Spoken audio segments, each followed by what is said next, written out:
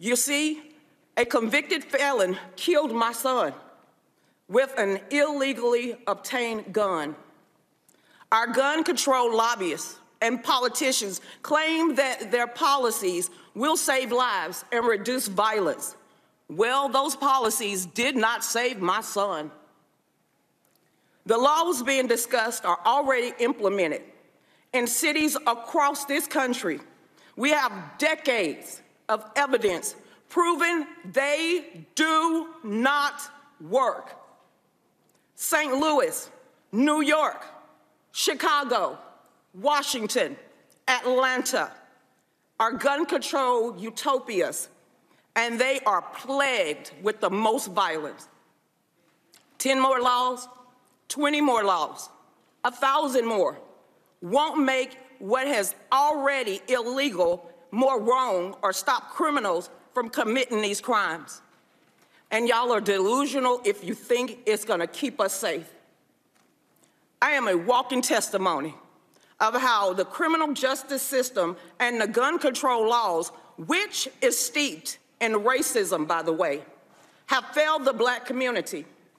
By the age of 25, I had already went to 18 young Black men funerals at the age of 25. I have one Black man in jail, one Black man in the grave, and my young grandson gonna be raised without a father. And it's a curse on the Black community and everyone else's. Something has to change. Thoughts and prayers and calls for more gun control isn't enough. How about letting me defend myself from evil? You don't think that I'm capable and trustworthy to handle a firearm? You don't think that the Second Amendment doesn't apply to people that look like me? Who and you who would call for more gun controls are the same ones that are calling to defund the police. Who is supposed to protect us? We must prepare to be our own first responders to protect ourselves and our loved ones. I am a legal, law-abiding citizen, and I don't need the government to save me. I teach people how to use a firearm. I empower others to look at me to understand the Second Amendment is their right.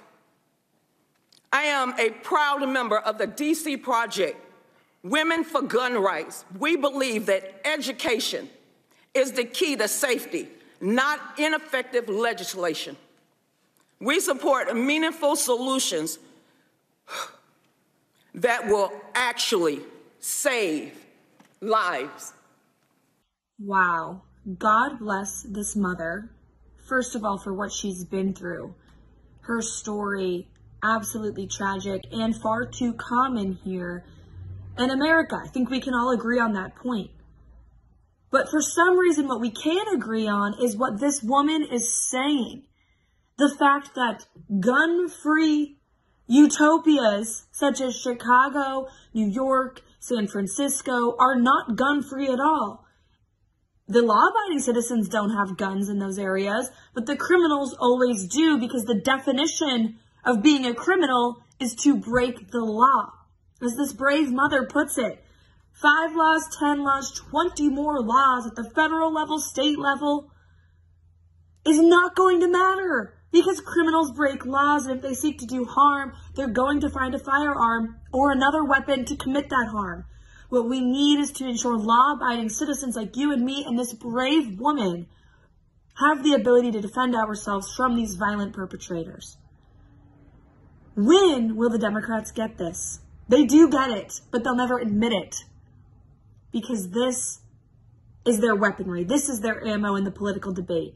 They use emotion every time a shooting occurs to push more gun control, more laws, more regulation, to take that power away from we the people. We need to elevate more voices like this brave, brave young mothers in defense of our Second Amendment.